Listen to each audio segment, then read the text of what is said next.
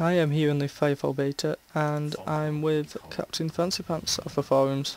If any of you play in the forums and mess about and post and whatnot, you'll know Captain Fancy Pants. So, here we are, and I like Thumper, and I'm playing the Engineer. That idiot's just died. He just got hit on the head with a Thumper.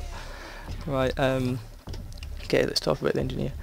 As an Engineer, you're primarily a support class, so all you do is heal and defend your team. The primary weapon is this energy blaster or repair gun.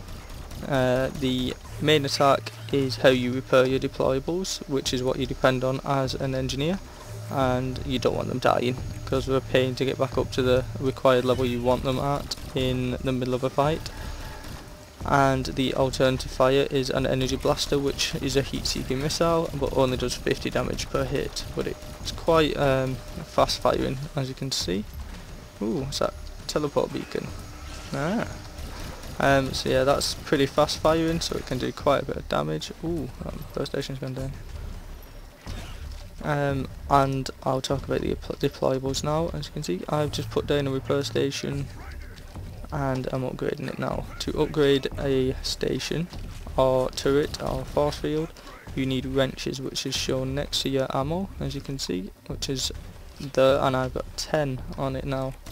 So I've got 10 wrenches, and it takes 10 wrenches to upgrade a repair kit, a turret or a force field. Oh Jesus, let's kill them. So you pick up more wrenches by picking up ammo drops off the mobs that die.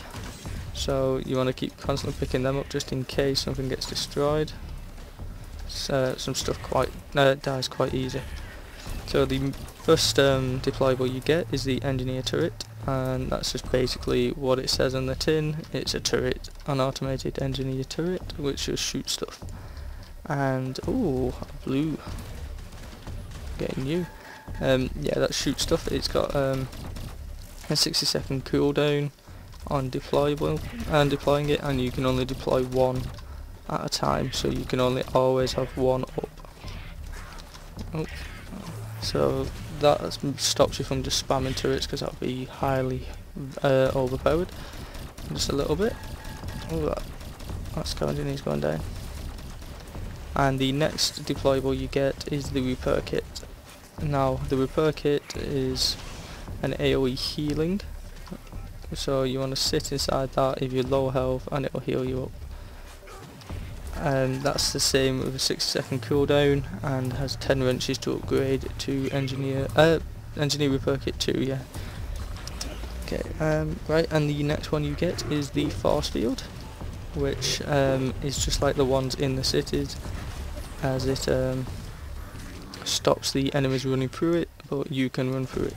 So you can use it as a blockade to stop the enemies coming through. Like, oh, if I put one here, if I had one, it would stop all the enemies coming here. They just get stuck in it, and you can just like AoE them down, which is pretty easy to handle them. It's just all about positioning.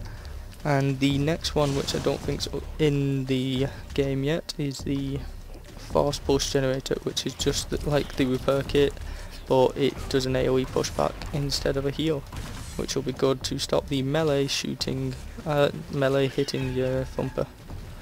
I'm not with it today, I just keep saying the wrong things all the time. But yeah, that's we're not too sure about the cooldowns and stuff on that, as it's not really in the game yet, and I've definitely not seen it.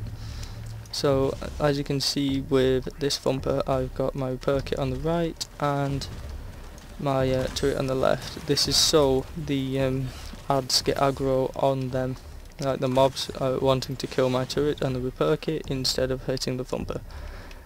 Just because I can keep repairing these and I can't repair the Thumper, I'd rather my repair kit die than the Thumper. It's a simple tactic really, but it works. Oh god, I don't want that going that. But that's basically the Engineer classifier, and you can see some gameplay. And if you like the video or have any more questions, please subscribe, comment, like, all that good stuff. So thanks for watching.